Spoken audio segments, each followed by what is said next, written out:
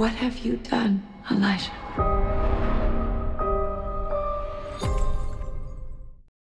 What is going on, guys? Welcome back to the channel. Critical Overlord here. So I did see Glass last night, the concluding chapter in the Israel 177 trilogy that M. Night Shyamalan started all the way back in 2000 with the 2000 superhero drama Unbreakable, which starred Bruce Willis and Samuel Jackson. As Bruce Willis starred as David Dunn, a security guard who's kind of having a little bit of a spat in his marriage. He's not having the best life at the moment. He discovers that he has these superhuman abilities to him with the aid of Samuel Jackson's character, Elijah Price, who is a comic book fanatic, and we learn more about him as those movies progress. Glass is kind of culminating that movie. Glass, well, not kind of, it is. It's a culmination of Unbreakable and 2017 Split, both of which are some of Shyamalan's best directed and put together films. Glass is not as good as either of those two movies, but because I give Unbreakable an 8, and I give Split a 7.5. This movie here, I'm already going to tell you what my score is for it. I'm going to give Glass a 7 out of 10, and I'm going to get into those reasons right now. Glass starts off with, if you haven't seen Unbreakable or Split, you're gonna have to watch both of those movies, because you're not going to get any type of explanation as to who these people are for the most part up until they get into the asylum, and you might be confused at certain points in the film, because this is not one of those movies you can just go sit down and look at, because it's not a standalone movie like Unbreakable and Split were. This is a culmination of those two movies, so it relies on you to have previously seen those two films. But anyway, in this movie, the Horde, this movie takes place a few weeks after Split. So in this film, we have the Horde once again portrayed by James McAvoy, who is absolutely amazing in this film. He even gets his own section in the credits. He does an amazing job in the film. But anyway, he's basically on the loose in Philadelphia. He's been on the loose. This is 3 weeks after Split. He's abducted a few more girls. David Dunn from Unbreakable has been going around saving people ever since for the past 19 years. He's even got his own nickname, the Overseer, and he even owns his home security business. He's been tracking down the Horde. He finds the Horde. They do a little battle. Just as the battle's getting good, they're taken to a mental institution by Dr. Ellie Staples, who plays a very crucial role in the finale of this film. Ellie Staples is played by Sarah Paulson, who was in Netflix's Bird Box, and I think some of you might know her from American Horror Story. I think that's where most people will recognize her from. She does fine for her role. She gives an amazing performance. I didn't really care for her character too much, but and then going back to what the critics were saying, the critics are really just making this seem worse than what it actually is. This movie is scattered with plot holes. Several things go left unanswered, and Shyamalan does get a bit messy in the final act of the film. But at the end of the day, there's still so much to appreciate here as far as the other aspects of filmmaking, that I feel that the critics are just honing in on the fact that this movie wasn't what they expected it to be. And I feel like a bunch of people expected this to be a Marvel DC type of superhero movie, which is exactly what it's not trying to do, even though in the kind of third act it kind of bleeds into that territory. It kind of becomes a parody of itself, sadly. But once they get into the institution, they are there, and they realize that we see that Elijah Price is also being held there. Elijah Price is once again portrayed by Samuel Jackson. He's been at that mental institution since the ending of Unbreakable. If you recall, in Unbreakable, he was the man responsible for the train wreck and causing David Dunn to figure out he did have super abilities. He caused him to believe he did anyway. Or further believe that he did. I want to say that Glass is very well directed. All three of the central characters, as far as like the Horde, Mr. Glass, and David Dunn, they are fine.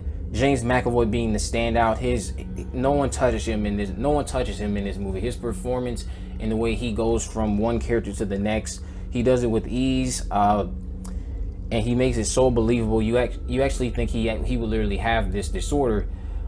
He is just amazing in this movie, and I hope he doesn't get overlooked like how he did with his performance in Split, because he is on his best best performers in this movie. Bruce Willis and Samuel Jackson, they do what they can for what little they are given. The issues in the film lie with the fact that some of the things that get introduced and some of the plot twists don't get fully fleshed out. You're left to kind of ponder what was told to you in the other half of the film, which is fine. I have no problem doing that, because there's several clues scattered, or not several, but there's a few clues scattered that'll help you figure out what is going on in the movie. I think that the end result of the film and the overall message Shyamalan was trying to get across, I think he sticks that landing. However, it is a bit messy, and I can see why it is getting mixed to average reviews. But some of the critics are being overly harsh. You can't go into this movie and just grade it on your expectations. You need to grade it based off what you actually got. And what we have here is one of Shyamalan's better directed films in recent memory. The performances are all top. The performances are all very good. The development that we get with these characters as the film progresses. And I recall, like, some people were saying that this movie was redundant as far as like being the same thing as Unbreakable, as far as convincing us that these people are real.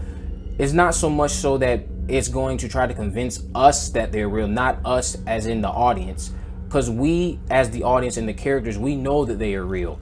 What Glass is trying to get at is, can they now convince the world? And that is ultimately why this movie is called Glass, because this is about Mr. Glass. He is the final puzzle piece in the film, and he does play a huge factor in regards to whether or not you will get that answer, if they will be able to convince the world that they are real or not. Basically, what ends up happening is we have a Mr. Glass, once he sees that David Dunn and the Beast are now here, he's been planning an escape for quite some time, but once he sees that those two are here, he basically begins setting up a plan to escape.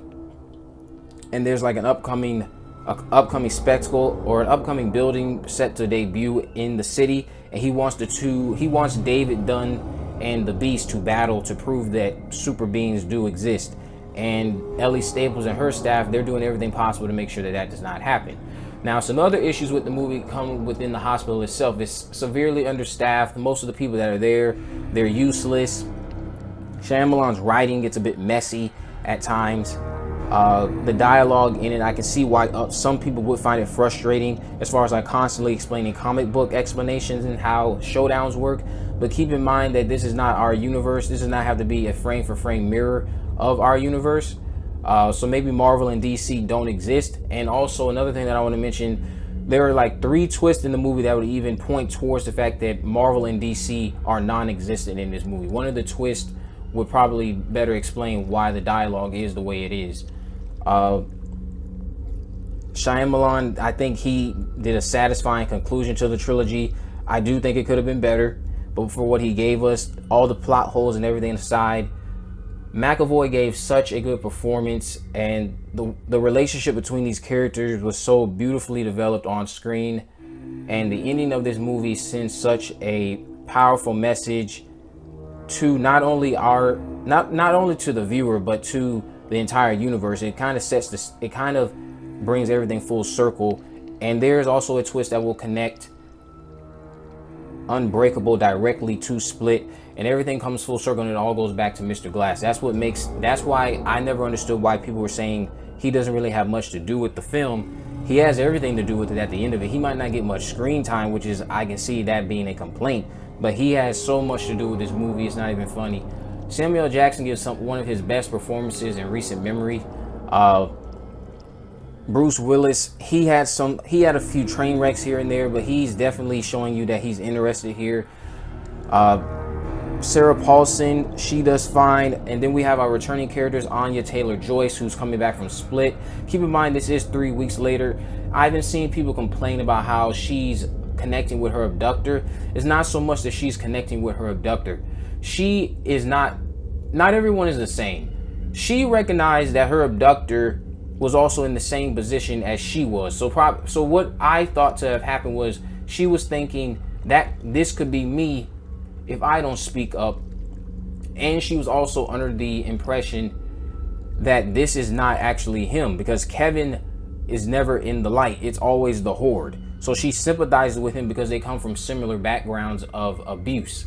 That's all that was. It's not necessarily she's condoning anything that he did to her or the two girls that she was with. It's just that she was connecting with him on the based on the simple fact that they both come from an abusive past. The twist in the end, as far as how it brings everything together, I like the twist. I just think not enough time was spent fleshing it out. All the twists were not fully fleshed out, and even one of the twists, even though I liked it, I think there were a few logic gaps in it. Some questionable things can be said about Elijah Price, as well as how he's able to do certain things, which I understand. The ending of the film is not anticlimactic, in my opinion. I think it's actually the opposite. You actually want to see more, but Shyamalan does a great job. He's already made it clear that he doesn't plan on continuing in this universe, but he ended it in such a beautiful and powerful way.